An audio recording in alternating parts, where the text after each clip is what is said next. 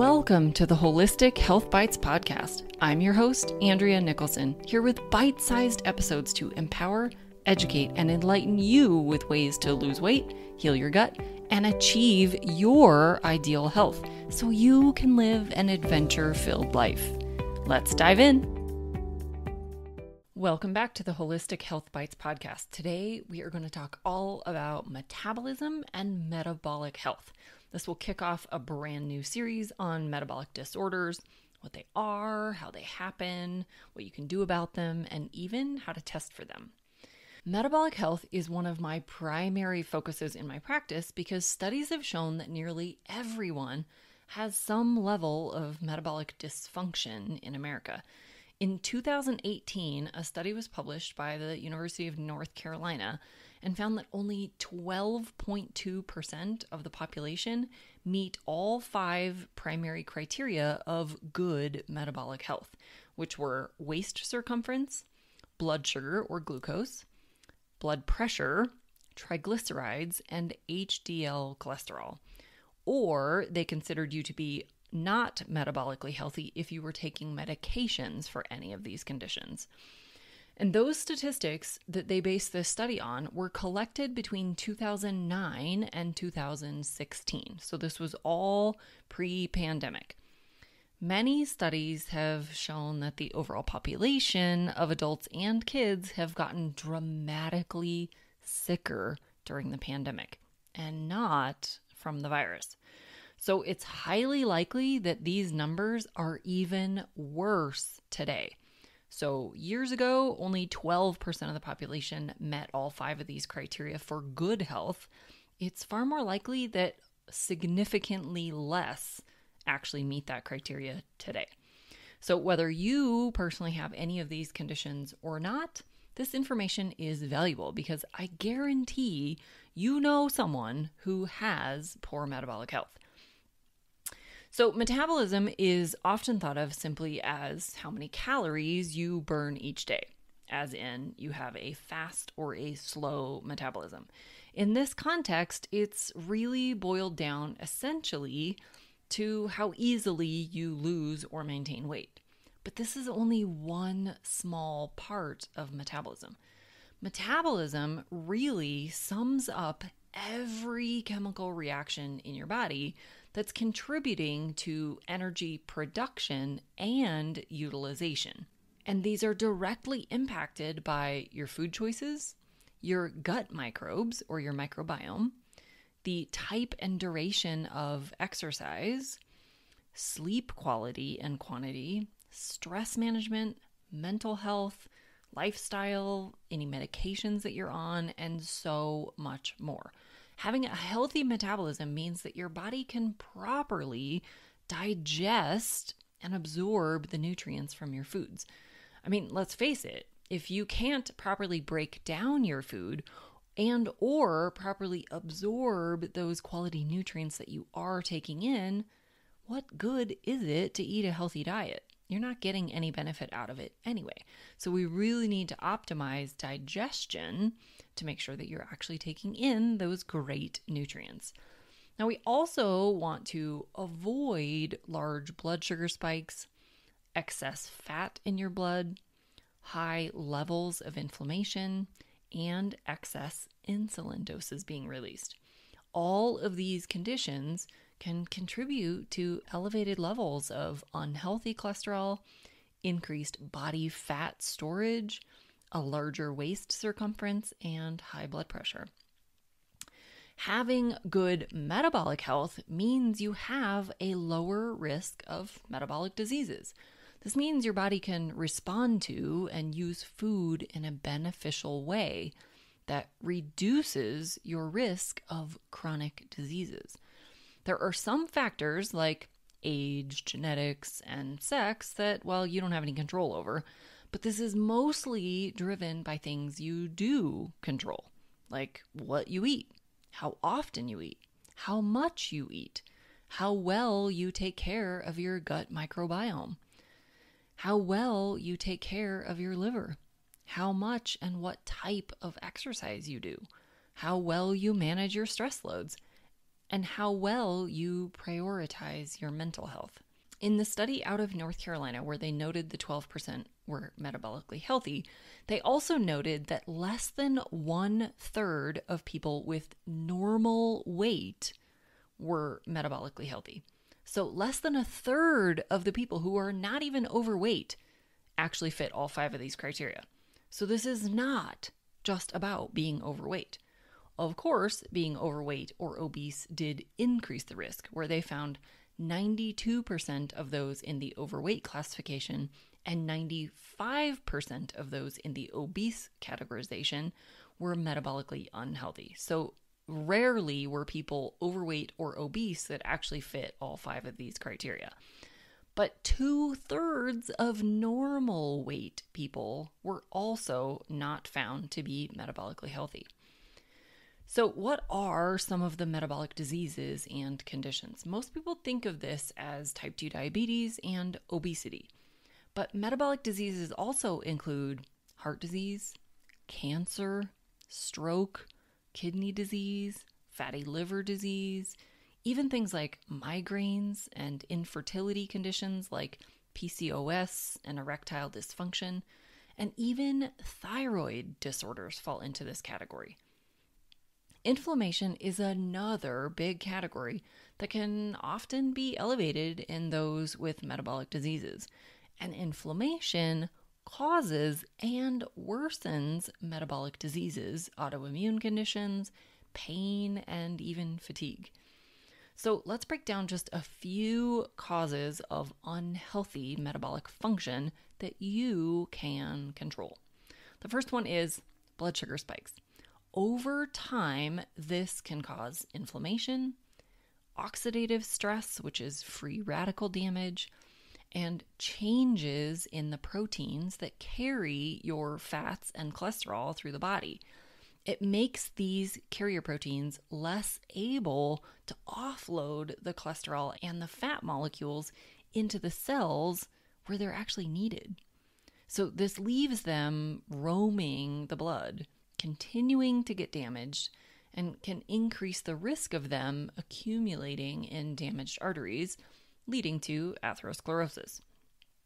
Blood sugar spikes also cause insulin spikes. Insulin is a vital hormone produced by the pancreas, and it's necessary for life. Hence, why those with type 1 diabetes must take insulin because they cannot produce it. Insulin's primary role in the body is it acts like a key that allows glucose from the blood into the cells where it can be used for energy. If this doesn't happen properly, the sugar stays in the blood for too long. This contributes to inflammation and further blood vessel damage, which again contributes to atherosclerosis and all of the heart disease risk factors. Sugar is actually toxic when it's too high in the blood. Insulin allows the glucose into the cell. Insulin allows glucose into the cell and then tells the cell what to do with it. If the energy is not immediately needed, it tells the cell to convert that sugar to fat. This means insulin is a fat storage hormone, meaning you'll be far more likely to pack on fat than you will be to burn fat. In fact, insulin blocks burning of fat, because why would it make any sense to be both burning and storing at the same time? You can really only be doing one or the other. So if you're not needing the energy right away, you're storing it, and you're storing it mostly as fat. With elevated insulin levels over time, cells throughout the body become less responsive to the presence of insulin. So the body initially produces more and more, but eventually it loses its capacity to produce enough. Now, having elevations of fat in your blood is also a risk factor for unhealthy metabolism. Now, this is surprisingly not about eating dietary fat. The fat in your blood is mostly driven by how many carbohydrates you're eating. These carbohydrates get converted to glucose and then go from the digestive system to the liver. In the liver, some of the glucose is converted to glycogen for storing sugar. However, we can only store so much glycogen. Any excess gets converted to triglycerides for storage.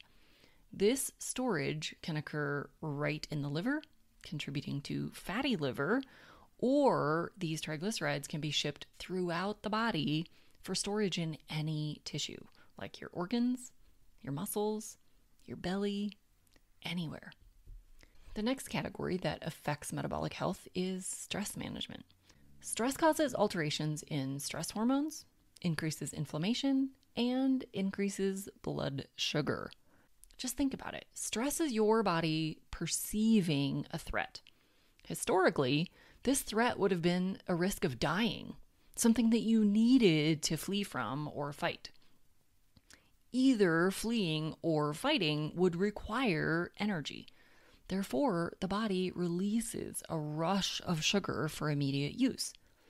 But today, we more often sit and stew in our stress over finances, relationships, traffic, work, etc.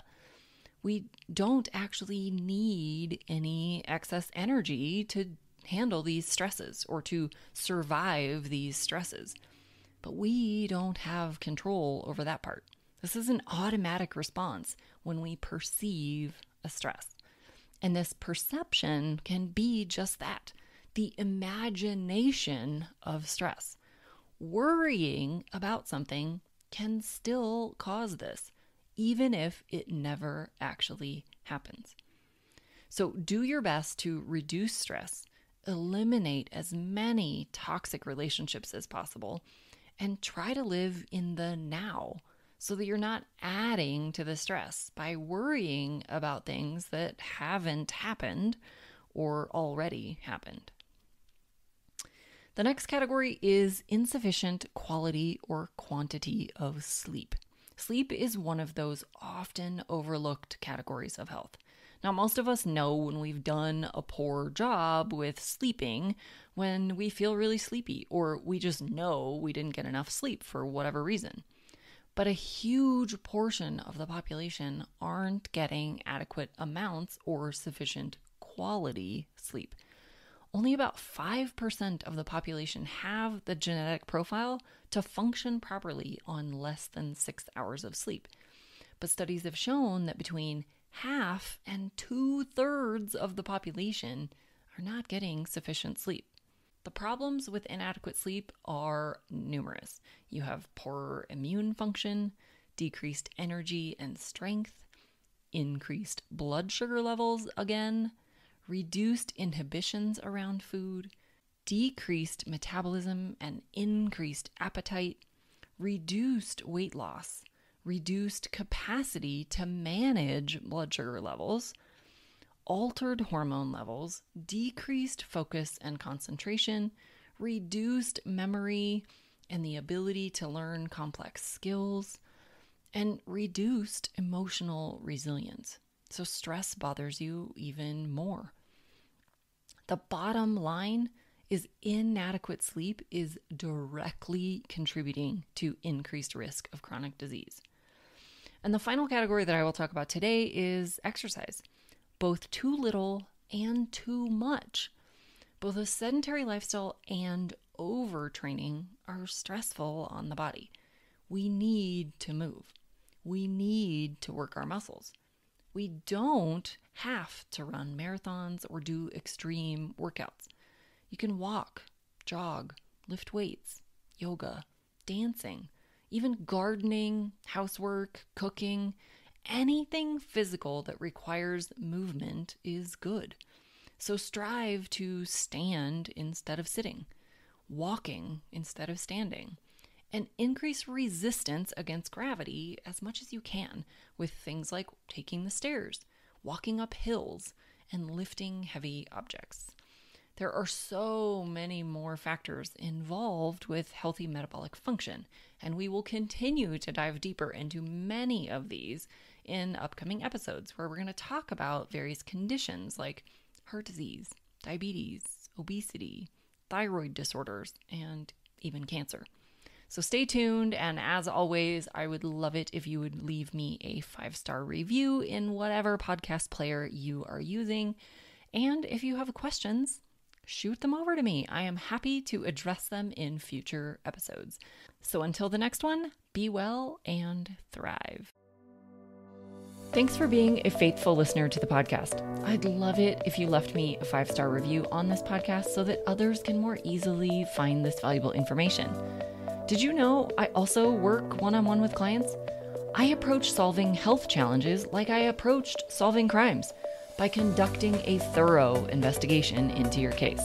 Whether you're looking to lose weight, boost your energy, fix your digestive system, or reduce inflammation, I can help.